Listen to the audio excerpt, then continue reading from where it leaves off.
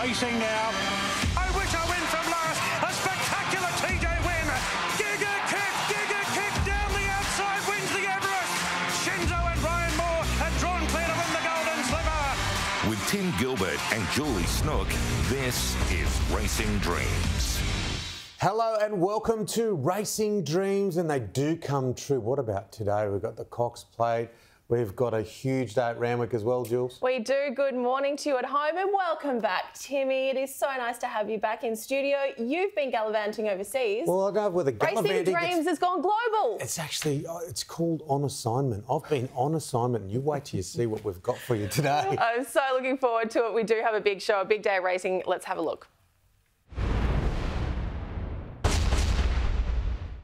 Apprentice jockey Zach Lloyd is chasing his own piece of history today in the race where legends are made, the Cox Plate. Royal Randwick hosts the $2 million Spring Champion Stakes Day and the third running of the invitation. A full preview just around the corner. And Racing Dreams hits the UK. Tim heads to Newmarket to catch up with legendary trainer William Haggas, and we'll also have some breaking news on his next Aussie Autumn campaign. Well, it's amazing how one race can make so many people happy. That's an understatement. It certainly was extra special when Manal won the Gimcrack a few weeks ago. And of course, it signalled a triumphant return for Tommy Berry. So good to see Tommy back in the saddle. The team at Newgate were over the moon, as was the trainer, Michael Freedman. Good morning to you, Mr. Freedman. Morning, how are we? Real good. And looking back just a few weeks ago, it was a really gutsy win by her and sets up a path, hopefully, to the Golden Slipper. Yeah, that'd be the plan, Tim. She went straight to the paddock after winning the Gimcrack, and which was about a month ago now. She'll have another couple of weeks out, and then that gives us plenty of time to have her back in and start getting her sort of prepped up for the autumn, which probably for her will kick off sort of late January, early February, something like that. We just mentioned it in the opener there, to have Tommy Berry back in the saddle as well. A long stint for him on the sidelines. You know, you've worked with him closely over the years. How good was it to have him back? Yeah, it was terrific. I mean, he had to sort of do that stint on the sidelines, and I think under the circumstances he coped with it pretty well, because going from sort of hero to zero like he did all of a sudden was a bit of a shock to the system. But to his credit, he sort of toughed it out, and we had a lot of phone conversations over that period of time, and it was great to be sort of part of his return to the saddle. Obviously, we've got quite a bit of history going back many years, so it was a big thrill for me, and obviously it was for Tommy as well. It's been a pretty good spring, Michael, for you. Yeah, look, not too bad. I mean, we've got a young, sort of growing, developing stable. It's no secret that a large percentage of my stable are very young horses, a mixture of sort of 2- and 3-year-olds. I haven't got many older than that, so it takes a bit of time to develop them, but I'm really happy with the way the stable's building, and we've been thereabouts in a few of the good races, and there's still a bit of a way to go, so fingers crossed we might be able to get a few more of the spring spoils. A 10-race card today, but much cooler conditions today. We've also had that little bit of rain this week. It feels like we've gone back to winter a little bit. It's not exactly the hot days we've had the last few carnival days. No, but it's quite nice. I mean, I despite the fact I did 8 years in Singapore where it's so hot and humid, I'm not a big fan of the heat. So being a bit cooler certainly suits me, and I think the horses probably appreciate it too. So yeah, it is a bit sort of like a Melbourne spring rather than a Sydney spring at the moment with the weather, but it should be perfect for today. What about Mumbai Muse today? Yeah, it's a nice race for her. We accepted with her for Moonee Valley today as well, and I had to make a call by Wednesday, as to whether she was going to head down there or stay here, but decided to keep her here just purely for the fact that both races look very similar on paper, and it was probably just a little easier to keep her here in her own backyard, where she's run 2 really good races over the 1200 at Randwick at her first 2 starts back this spring. So Sets up quite nicely, I think. She should be able to get a good run just behind the speed somewhere. And Tommy trialled her here last Friday, and I thought she trialled well. So fingers crossed. She's been a bridesmaid a few times now. We're still trying to break that maiden with her, and fingers crossed she can do it today. We've also got the Group 2 Calendar Presnell. A bit of a tough draw today, though. Yeah, he's one horse that just hasn't had much luck at all with the barriers. This preparation, he's drawn a few of these wide gates, and today does present a little more difficult again. There does appear to be good speed in the race, which may sort of give Tommy the opportunity to slot in somewhere just behind the speed somewhere. I'll have to leave that up to him. And we have put a set of visors on him today because he's been a little bit wayward and stargazing his last couple of runs. So he's worked in them, and I think the key is if you can just find a nice spot where he's not posted wide, I think you'll appreciate getting to the mile here at Randwick. Yeah, nice little setup that you've got there now. You've taken over Mark Newnham's stables as well. Some new day yards, Michael? Yeah, we took those stables over about 2 months ago, and there was enough room to put in 6 nice covered yards. So it gives us capacity here now for about 55 horses, which that's plenty for me. I don't really want to be trying to train any more than that. That's just a nice manageable number. So yeah, it's Sydney and Randwick now is very much the base, and looking forward to continuing to build the team over the next couple of years ahead. All right, Michael, well, we certainly appreciate your time. It's nice to see you nice and relaxed on a Saturday morning too. Sometimes you're a little bit more tense in the shoulders. I didn't realise. I thought I was always this way. Good to see you, Michael. Thanks so much for your time. Thanks for joining us. We appreciate it. My pleasure. Well, apprentice Zach Lloyd has fast risen up the Sydney ranks this year, crowned Sydney's leading apprentice. He also took out the Bart Cummings medal. Today he faces his biggest stage yet, on board the Chris Waller train to militarise in the $5 million Cox Plate. Militarise is on, firing right up here on the English side, draws away for an emphatic victory. Militarise is heading top gear. Militarise moved up now, takes the lead late, and Militarise blows them away in the Champagne Stakes. End cap, cylinder, Militarise late. Oh, barnstorming finish by Militarise.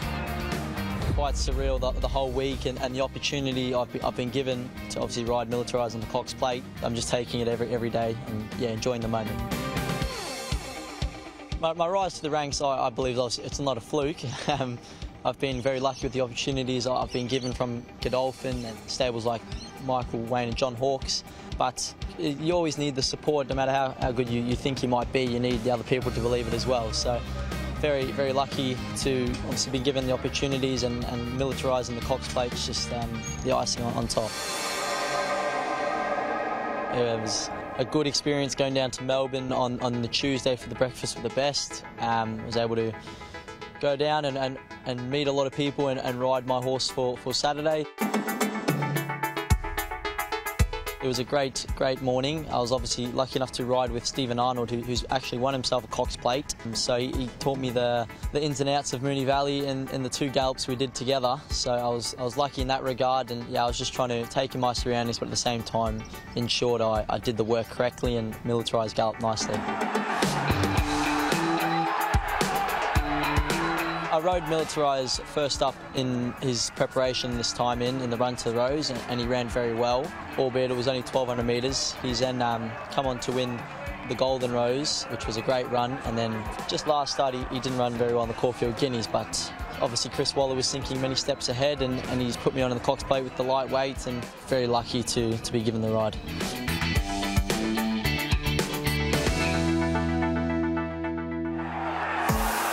Henry Field, the owner of Militarise, he gave me the call on a Sunday morning after the Caulfield Guineas, so it turned out to be a great Sunday, and yeah, very, very thankful. I'm normally the youngest in the room these days. I started quite young at 17, so yeah, to be the youngest rider in the Cox Plate, it's a privilege, and yeah, it's an accolade in itself. So I'm very, very happy with myself and the way I've been riding. My parents do get quite nervous, especially my mum. She's a bit of a nervous wreck, but she's getting better with time and the more opportunities I've been given. I think she was a bit nervous in the beginning. Obviously, you never know how you're going to cope with the pressure and the big races, but she's seeming to get a little bit better. My dad, he's always good in the big races. He's obviously been there and done that, so I'll be listening to what he says, but I don't think he's won himself a Cox Plate. So. Darren Beeman, he's been fantastic in my rise this past year. He's really grown to be a father figure in Sydney for me, and lucky enough he's actually flying down Friday with me to walk Moonee Valley. He knows everything about Moonee Valley, so I'll learn a lot then, I can imagine, and yeah, he's been great. I think the good barrier is going to really help with the nerves, just knowing that the first furlong or two should fall into place, and yeah, just ride the race the last 800 metres. This racing update is brought to you by Bet365, the world's favourite online betting brand. Chances are you're about to lose.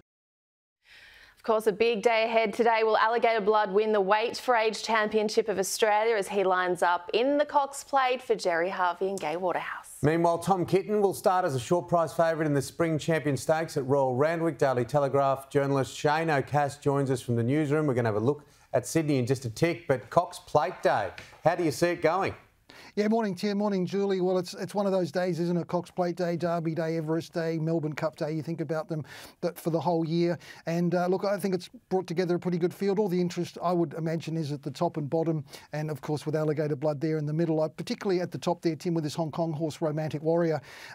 Look, it's been a pretty checkered build-up to the race. He missed a trial in Hong Kong because of a typhoon. And then he obviously came to Australia. He was extremely underwhelming at his first run here. But there was improvement expected, as James McDonald pointed out before the race, but he'd have to improve quite a bit because this is a red-hot field. The trainer says he's 90 to 95%. Whether that's good enough to beat a Cox Plate field, we'll find out today. But look, interesting 12 horses, only 6 of them have raced at Moonee Valley, so 6 haven't, and only 3 of those 6 that have been there have won. So it's a very tricky track. A lot of great horses have won a Cox Plate, but a lot of good horses have been beaten by the layout and how the race is run. So usually the best horse wins. I had a look at a stat this morning, guys. 41% of favourites win the Cox Plate. So if you're backing Romantic Warrior on Bet365, I think he's about $3.60. So you've got a 41% chance of winning. Can Alligator Blood deliver Gai Waterhouse her first Cox Plate? Well, he's such a bulldog, isn't he, Julian? He's got a great pattern like most of the Gai Waterhouse, going back to Tommy Smith, sort of horses do. They race up on pace. They're incredibly hard to get past. He's a lot like Desert War, one of Gai's old warriors back in the past, because sometimes he can make the running if he has to, but if he's not, he'll take over at the turn when all the pressure's applied, and you know he won't lie down. So if Romantic Warrior or any of these 3-year-olds are going to get past him, they're really going to have to dig deep, because this is one horse that is absolutely primed, and he doesn't like losing. Jules had a chat with Zach Lloyd. We just heard that wonderful little yarn. He's on Militarise. I tell you what, he can ride. It's incredible, great story there on Zach. I was looking at his stats. His first runner was at Dolby in Queensland 3 years ago. It actually won. Zach's had more rides at Nanango than he's had at Moonee Valley, so that's a big test. But you've got to think from his point of view, he's ridden in an Everest, and now he'll be riding in a Cox Plate. So as he said, it's not a fluke. He's got 2 of the biggest stables supporting him, and look, he'll do a great job on Militarise. The horse is a real chance. I mean, if you take out the Caulfield Guineas run, he won 2 legs of the Triple Crown. He won the Golden Rose. He's by done deal, so he's going to stay. And he's got no weight on his back. 3-year-olds don't win the Cox Plate every year, but they've got a very good record of running a place. So, yeah, I could imagine if it gets tight, Militarises, he's either going to be in the finish or he could actually win. I mean, with that weight and his class. Jar Moreira has spoken so highly of this colt as well, but when did a 3-year-old last win the Cox Plate? Well, you have to go back to Seamus Award back in 2003. So You Think won a Cox Plate. Savabeel won a Cox Plate. So they have been very high-class horses. Admittedly, Seamus Award was a maiden, but he was still a pretty good horse. Whether Militarise is up in sort of that level, well, we'll find out what he does after that today. But look, the weight advantage is hugely significant. I mean, they are racing, proven, seasoned runners, but you don't know where they're going to end up in the next few years' time. So 49 at this point in time might be a luxury. We're going to be live at the Rosehill Gardens next week. No doubt you'll be there with us for Golden Eagle Day.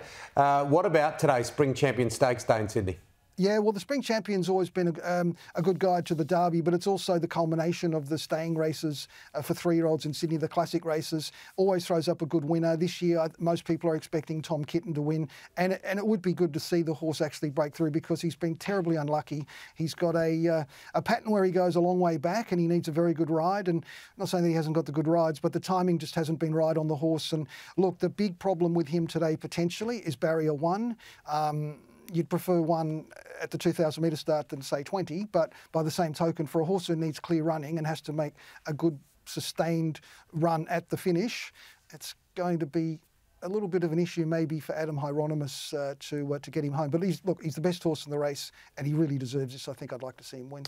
We also have the $2 million invitation. Kathy O'Hara has just been in such great form. But looking back, Karen McAvoy, he's won the first 2 runnings of this race. So he's eyeing his 3rd straight invitation, the $2 million man there. Yeah, absolutely. He's brought together a great field there, Julie. 2 horses. This is the first time we'll see the Everest form in action since the big race. Alcohol Free and Espiona obviously going around. Alcohol Free will find this a lot different in her favour, stepping up to 1,400 with a different tempo. Espiona's record at 1,400 is incredible. And you mentioned Kathy O'Hara there. Well, she won the Jockeys Premiership, first female rider to do it back in 2004, 2005. They used to call her the Golden Girl.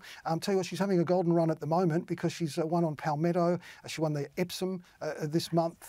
As well, and she's riding Alentia, who's a bit of a long shot, but look, Alentia's got the Chris Waller polish. There was a talk that she was Winx-like when she won at Rose Hill first up. It's been a bit disappointing since to some degree, but if Alentia brings her best, look, you don't know, Kathy O'Hara could be in for another $2 million payday here. Okay, now you've mixed your form with your tipping. You've had some wonderful success and some things that we'll just wipe off the tape. Not that there's tape anymore. Who have you got for us today? Okay, well, look, I've got to stick with the big race today in Sydney. It's the invitation. I think it's Espiona's race. She's been fantastic all the way through. She's a little bit, I wouldn't say hot and cold, but the best Espiona would win most races. And look, against the mares today, dropping back from the Everest and stepping up in distance, I think Espiona's going to win. Shane O'Cass, we are the winners today. Thank you so much for joining us. It's lovely to see you. We'll catch up with you next week. Thanks, Julie. Thanks, Tim. We'll write that down. This racing update is brought to you by Bet365, the world's favourite online betting brand. What are you really gambling with? This is Racing Dreams. Stay with us. Coming up, we head to the United Kingdom and visit the Tattersalls horse sale at Newmarket. Find out more about this iconic institution and its Australian connection. See you soon.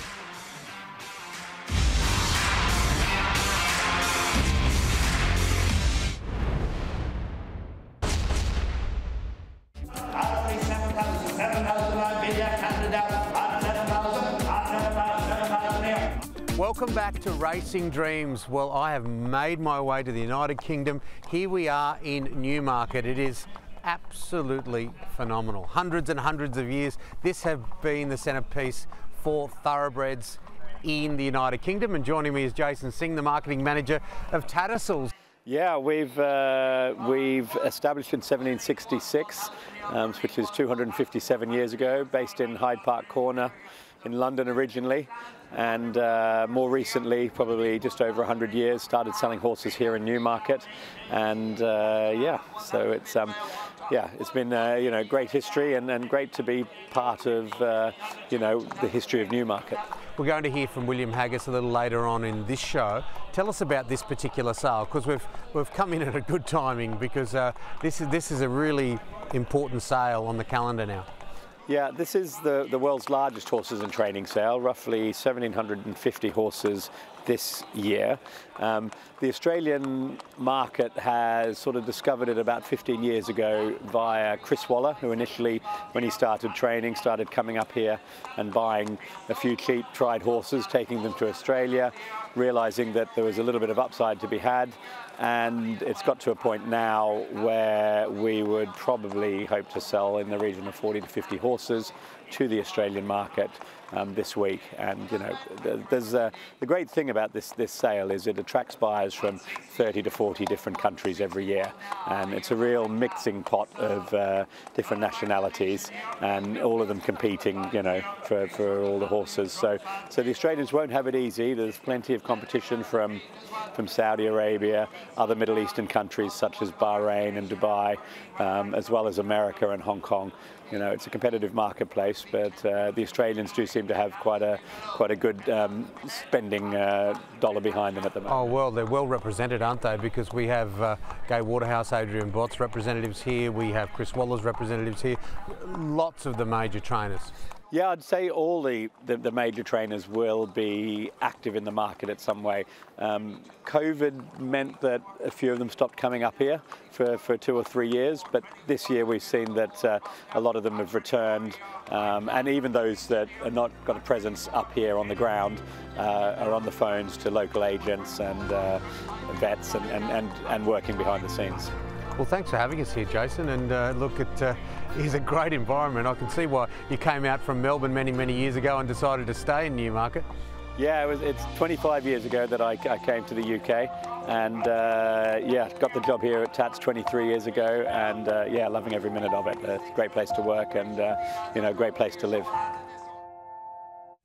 Yeah, we are fully international here on Racing Dreams, and I tell you what, that roast lunch tasted absolutely lovely. William Haggis is coming up later in the show, and we've got some breaking news. Now, we often talk about the love of the horse on this program. Very few people have a closer bond with these majestic athletes than our next guest. The host of Bred to Win and Thoroughbreds Argo on Sky Racing, plus she does so many other things. It's very hard to keep up. Carolyn Searcy, it's great to have you back on Racing Dreams. Thanks for joining us in studio. Thank you for having me, Julie and Tim. It's fabulous to be back here on a Saturday morning. Yeah. Well, last time you were in here, I was in New Zealand. We really have gone global, haven't we? We're on the move these days. It's been quite a 5 years. Now, what about this carnival? It's been a crackerjack carnival. Oh, hasn't it? Honestly, you know, when you look at the way it's extended now, the Tab Everest Carnival, honestly, going right through from the early days, you know, we start with the you know, early 2-year-old and 3-year-old races, and then it comes all the way through. We've had the Everest now, we're into Spring Champion Stakes Day, the Calendar Presnell, and more to come as well. That's the exciting thing. Of course, the Golden Eagle, the Golden Gift. This carnival just stretches on for so long, and I think the crowds that we've had, I think it's hard to keep the good crowds because it's got to stretch out a lot more now. But we've still seen such a fabulous vibe on every single race day at Randwick and Rose Hill, and it's been just fantastic to be a part of.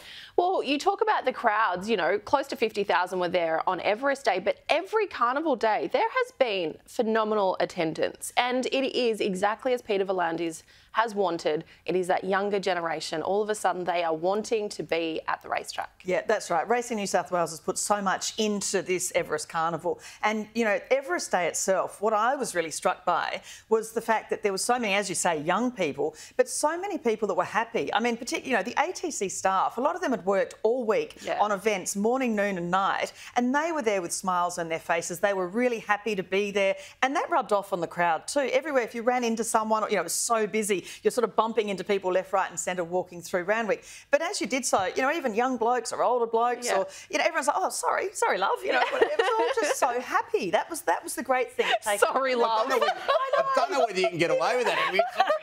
Now, that was for a young fella. Yeah, I tape all your programs as we always do every week, and we all love this industry. It really caught my eye, that story on Bred to Win about the politicians and the politicians interacting with key people in this industry. Oh, look, it was a great evening. This was at Parliament House in Canberra last week, organised by Thoroughbred Breeders Australia. And all the federal politicians were there. Anthony Albanese had, I think it was a science awards night. He wasn't there.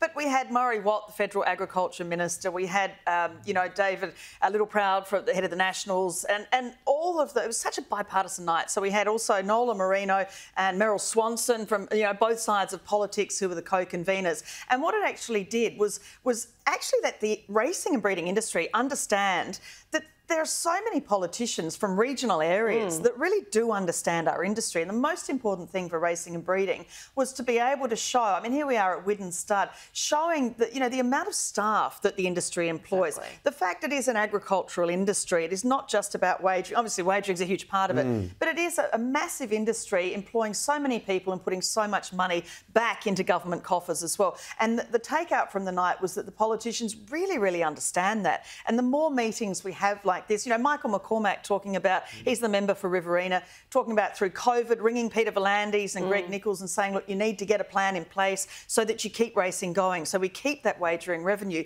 through the COVID period. And that was what was able to happen. So the importance of federal politicians and state and everyone else to the racing and breeding industry is just so important. And it's no longer just what's happening in the racing fraternity. Now it's life beyond the track for these thoroughbreds of ours. And we're talking about it this morning. We've got Equimillion, that was a huge success. We've got Kathy O'Hara in the Daily Telegraph today talking about this new Magic Millions show jumping event. So it's really, we're now seeing the industry really embracing the next chapter for the thoroughbreds. Yeah, look, a lot of people have done a lot of work in this space for a long time, but now it's become so important for the industry, social licence. You know, we really need to be showing that these thoroughbred athletes are cared for off the track. And there are so many great programs around Australia that are part of that. But Equimillion was part of the way that, you know, giving good funding to off-track competition drives demand for thoroughbreds off the track. And we're seeing a lot more Equimillion, as you said, the new Magic Millions competition where they're going to put money towards Equine Pathways, which is a great organisation that gives to, you know, people that are riding, you know, with disabilities that are able to get on horseback and really connect with these horses. So there are so many jobs thoroughbreds can do, and it is about telling the stories, but more importantly, it's about actually finding them new homes, and that's what all these programs are seeking to do, and they're doing very successfully at the moment. There's still more to do, but it is so important that you know, we tell the story as well. Shane Rose is one of the great characters and one of the elite equestrian riders in this country. Of course, been to many Olympics. No doubt he'll be in Paris next year. I saw him on a thoroughbred the other day on Thoroughbreds Arga. Yeah, so it's actually coming up on Monday night. So we've had the promo running. I saw the promo. I get the first-hand information. Yeah, that's it, exactly. Oh, look, it's fabulous here because Shane Rose, he's not only a silver medalist on a thoroughbred at Olympic level, but he also, here he's breaking in a couple of young horses. So he has a pre-training breaking property, Bimbadeen Park, down in southwest Sydney. And you can see the love he has for these thoroughbreds. That's his horse, the Bandit, who was a Japanese-bred horse. He's his next one coming through. He has Virgil, who'll probably take, who is part thoroughbred, by the way, to the 2024 Paris Olympics. But this is the Bandit, who's a young horse who's coming through, and he just looks magnificent. So it's a really interesting interview with Shane on Thoroughbreds to Go on Monday. Also talking about, you know, what racing owners can do to rehome their horses and the things they need to look for when they're rehoming them. And also he gives good advice for the equestrian people that are taking thoroughbreds on. I mean, he's an absolute expert. He's part of the racing industry, part of the rehoming industry as well, and an elite eventer too. So great to hear from Shane Rose. Oh, I just adore him. I've watched him many, many years now, and I've always just adored him. We have to let you go, sadly. We could talk to you all day. Very big day out here today at Randwick. Any tips for us? Oh, look, I'm a bit biased here. In the Spring Champion, each way, glad you think so for John Sargent. I think he ran into the gloaming really nicely, and I think he'll go on with the job, the son of So You Think, in the Spring Champion. Fingers crossed each way. I just have an each way bet. He's good odds, so that's the way I go. All care, no responsibility. That's it. Caroline, good to see you. Thank you, Tim. Thanks, Julie. Stay with us. Coming up after the break, we're back to Newmarket to the United Kingdom to catch up with legendary trainees, an absolute legend, this guy, William Haggis.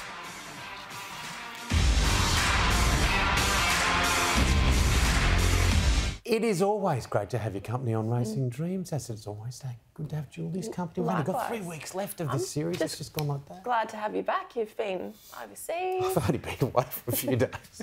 Surely I wasn't that. You went far away though. Yeah, it's a long way. Covered more ground than the early explorers. This guy knows how travel can be in this racing industry. He's been around it for a long, long time with a surname like Brassel from Racing New South Wales. Mark Brassel, how are you? I'm very well, Tim. Yourself? Good. Mr. Brassel, big day of racing here today in Sydney, but geez, it's a bit cooler outside. I was just thinking that. I'm here at Michael Friedman's. It's actually a little bit breezy, and on one side of the equation here, we've got a dog gnawing on these big bones. I don't know where they get them, but gee, they're well fed. Yeah, look, you're looking sartorially elegant. The only thing missing is a little glass of Moet and Chandon. That is a lovely way to get into the Spring Champion Stakes today. It's a good race. Yeah, that'll be later. But, yeah, it's a great race, isn't it? Always is. I sort of fancy Gay's Raffatak. As was touched on earlier by Shane O'Cass, the the Gay Waterhouse Adrian Bone and Muscle, they're so hard to run down. This horse is super fit. I think you'll give it a great shot, great shake at big odds. We also have the Invitation today. Another great race. It's only in its third edition. Karen McAvoy, he's won the last two like he did with the Everest, just straight out of the gates, and takes a couple of $2 million races. But Kathy O'Hara, she is just in sensational form. She is, isn't she? She's riding very well. This is another great race. It's taken off very quickly. $2 million race. It's third or fourth running. Karen McAvoy's on fire too, and he's got some great mounts there today. So looking forward to the racing. And I love seeing great names, great people being acknowledged in this industry. Kenny Callender, wonderful man, love him, as is Max Presnell. And we do have the Callender Presnell today. Yeah, honouring two great men, Maxie Presnell and Kenny Callender. You know, I was a young bloke when I first entered racing and the newsroom, and they were people we admire, we still admire. They're just great men, and it's really good of Racing New South Wales and the board and PVL to honour these guys. So they'll both be out there today, and it'll be a cracking race, no doubt. Well, speaking of PVL, I mean, this man knows how to get an invite. He's been to Buckingham Palace, which is my absolute dream. Now he's at the White House. He's Group 1, isn't he? He can find a gig. I mean, I was only thinking when I read the menu, if Billy's pies and hot chips aren't on the after dinner menu, well, he's going to blow up big time. Well, look, if he's got anything to do with it, I bet you there were a few hot Billy's pies coming out there, because they are. And it doesn't matter how many you eat. There's no limit to the little ones. You know, it's a bit like if you're having a glass of wine when you're cooking, they don't count. Is that the rule? Yeah, apparently. That's a rule that someone told me many, many years ago. What about... there's the dog. There's the dog. Finish the bone just over your shoulder. What about Golden Eagle Day at Rose Hill Gardens? You and I, big Westies. Should be a cracking day next week. It'll be fantastic. It's a day where we're trying to promote as a family-friendly day. Get the kids along. It'll be a fantastic afternoon. And look at this race. Like it's only been run 3 times, and not lost and running. I Wish I Win and Fangirl. You know, go across the line. I Wish I Wins since has won a TJ, run second in an Everest. And Fangirl, she's gone on and won the inaugural King Charles, and she's one of the favourites for that race down south, whatever it's called. It's called the Cox Plate. Whatever, today. It's the Weight for Age Championship of Australia. Let's not get too territorial. Look, they do race down there, don't they? Just occasionally. Your contract will get signed again. According to the stats that I have in front of me, very minimal, but regardless of that, you have a perfect record on the show. So do you have a tip today? I do. Look, it's not a flash price, but it's a horse that really took me the other day in the Everest Day, sequestered in race 4. I think she's about 6 to 4, $2.50. But the way she won, like she's got a big baldy face. You'd swear someone's thrown a milk carton at her. You'll see her. She'll be back, but she'll finish like a steam train. And I think, you know, she'll go on to a lot better things than today. So sequestered for me. Adam Hieronymus. I'm going to use the milk. I just don't ever want you to describe me ever, Mark. I would hate to hear what you say about people. Probably wraps up me nicely. Look, the sun looks like it's breaking. The dogs have finished gnawing on the bone. Let's do it again before this season's out, Brass. For sure. Can I just say I did pinch that from the late, great Les Carlian. He said that about Rough Habit, who had a big baldy face. So I did pinch it. Oh, that's okay, mate. You pinched it well. We'll talk to you soon, brother. Good on you. Thank you very much. All the best. Thank you. You just never know where it's going to go, and I love that. I want more of him. Love that. I want more of him. I love him. All right, well, often we say racing here in Australia is the envy of the world, and we attract some of the best horses from overseas. Of course, who could forget Dubai Honour winning this year's Randvet and Queen Elizabeth Stakes in the autumn? Absolutely, Jules. And the brilliant 5-year-old will be back in Sydney in 2024. As we've seen, I was on assignment in the United Kingdom this week and made my way to Newmarket to chat to his trainer, the great William Haggas.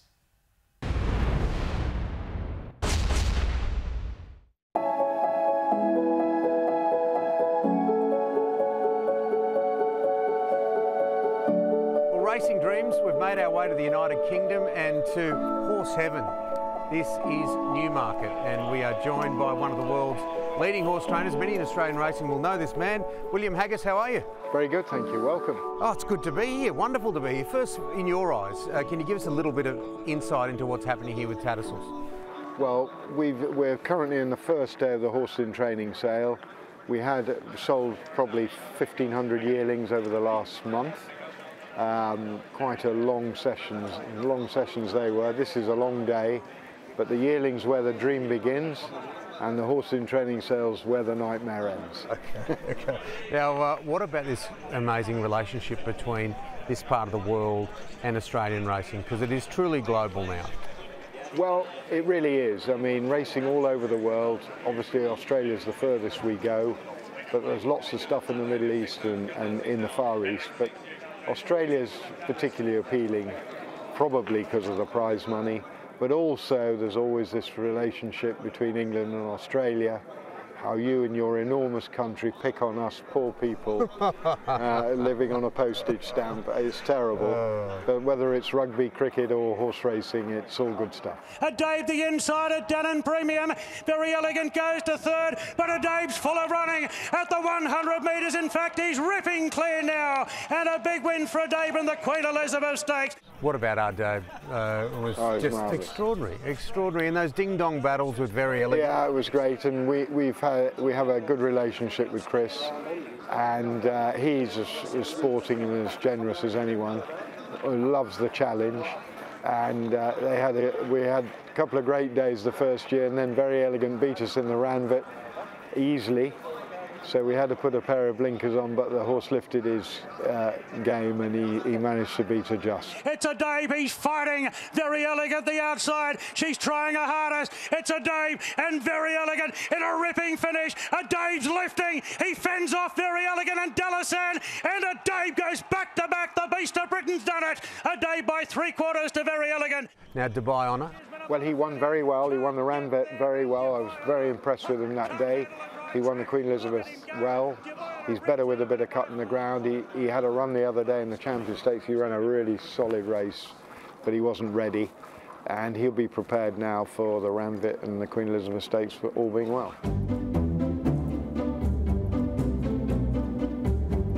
In my opinion, he's absolutely fine. We've got some x-rays in the repository. Yeah. Have a look. He's light, but he's a stayer. He ran the other day, you know that. He won about 2 weeks ago. You're looking forward to coming back? Yeah, very much so, absolutely. How do you see Australian racing? What do you think of it?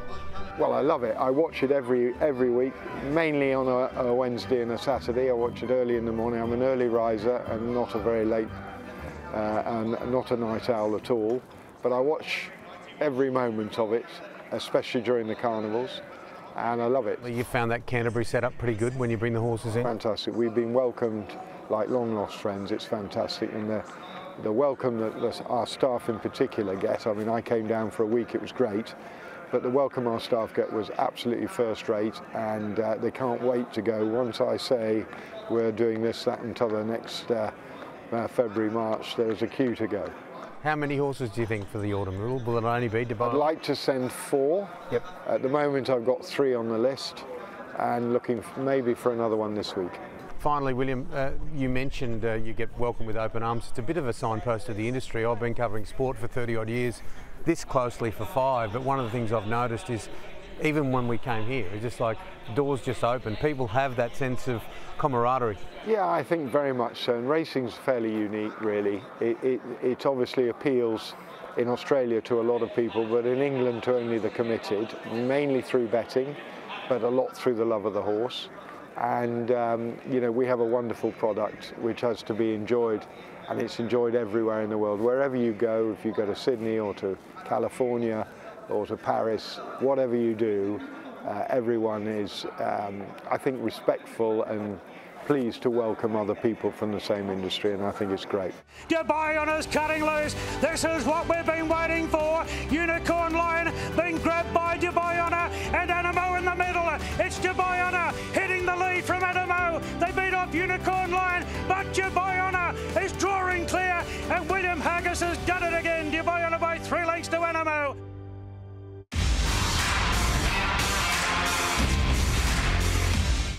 Welcome back. You're watching Racing Dreams. A big day ahead here and in Victoria. Racing analyst Brad Gray joins us now. Good morning to you, Brad. Yes, good morning, guys. Spring Champion Day. The show just rolls on, doesn't it? One week it's the Everest, the next week Spring Champion, and next week, of course, the Golden Eagles. So, yep, the show just rolls on. Yeah, it's an almost an autumn day or almost wintry day for the big race today, of course, and the focus is on the Spring Champion Stakes. But what about race 5, the Brian Crowley Stakes? Yeah, it is a bit wintry. I actually had to put the pants on today, so that's a pretty good guide in terms of the weather at the moment. But no, that's Brian visual.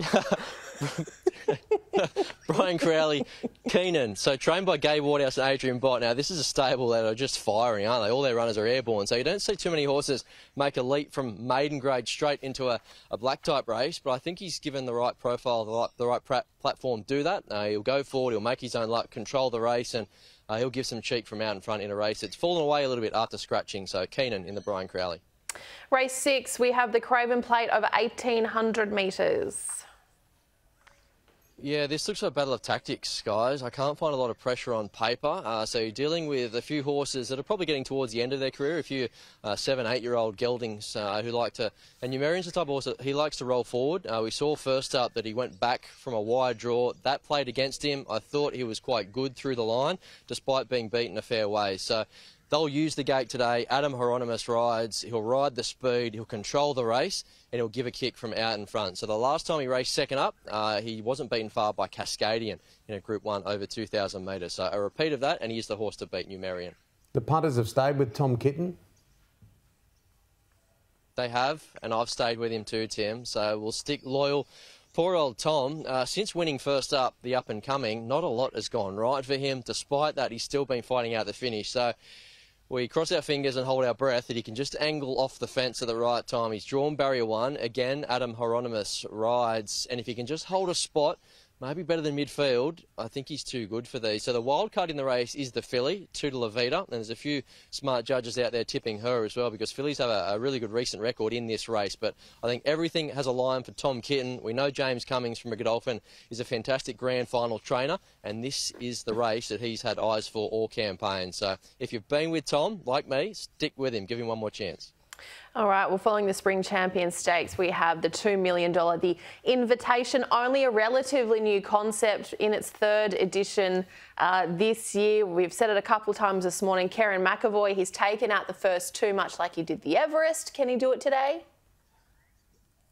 I think he can, yeah. He's got a fair pedigree when it comes to these big races, doesn't he? Kieran McAvoy, a big-time rider, absolutely. And he's on the plum ride here, Espiona. So we're talking about a horse that was only beaten 2.5 lengths in an Everest, if you don't mind. So if you're only beaten 2.5 lengths in a race of that stature, you are so hard to beat. Out to 1,400 metres, back to mare's grade.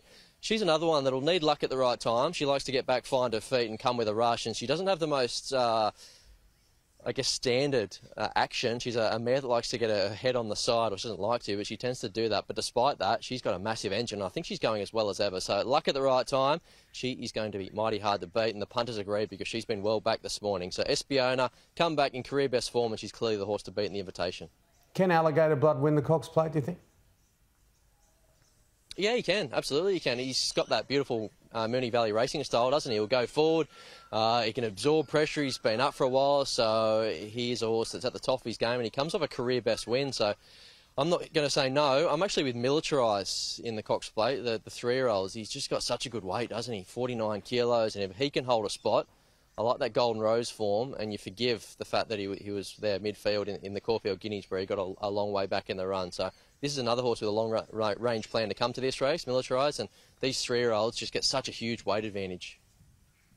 And you've got to appreciate that Chris Waller too, he always thinks a few steps ahead, and that seems to be exactly what he's done with this ride for Militarised as well. Brad, just quickly talk us through your roughies and your best bets for today. We'll roll the graphic. Yep, so you've got the Calendar Presnell and with Arctic Glamour. That's not a roughie. She's certainly well found, but she's hard enough to beat. So I did hear Mark Brassel say that Sequestered is going to be hard to beat. So hopefully she's got broad shoulders. She's going to be carrying all of us. Sequestered, that's in race 4. I've made her the best bet across the meeting. And the best roughie comes up a little bit earlier, race 2, Atmosphere. He was very disappointing first up. I do concede that, but it was one of those runs that was too bad to be true. So overlook that, and you go to his best form through last campaign, and if he rediscovers his best, he's too good for these. And around $10, yeah, I think it's a really good gamble in race 2, Atmosphere. Atmosphere, all right, I like it. And Arctic Glamour down there with the Calendar Presnell. I just think it's fantastic to be honouring names like Kenny Calendar and Max Presnell, because they are just legends. Wonderful people too. Really good guys. Absolutely, I couldn't agree more. So I know Mark said a little bit earlier in the show that he was coming through the greys there and racing. They were two people that he looked up and admired. And when I came into racing, they were probably towards the back end of their careers, but I echo that sentiment 100%. Two guys that I admire greatly, and as you say, Tim, two guys that will just give you the shirt off their back all the time in the world for anybody coming through, and always happy to lend an ear when you need it. So yeah, two good guys, and absolutely echo the sentiment to everybody out there saying they deserve a race. Yeah, good to see you got your pants on, and keep them on for next for next Saturday. We'll be at Rosehill for Golden Eagle Day. Yep, I will be. Pants on and all. All right, thanks, Brad. See you then. Thank you also to our great sponsors. Our show would not be possible without your support. Of course, Racing New South Wales, Arrowfield and Bet365 as well. We will see you trackside next Saturday for the big one. Yeah, New Haven Park, Godolphin. There's so many people around the show. And thanks to Tattersalls at Newmarket. We'll see you next week. See you next week. Bye.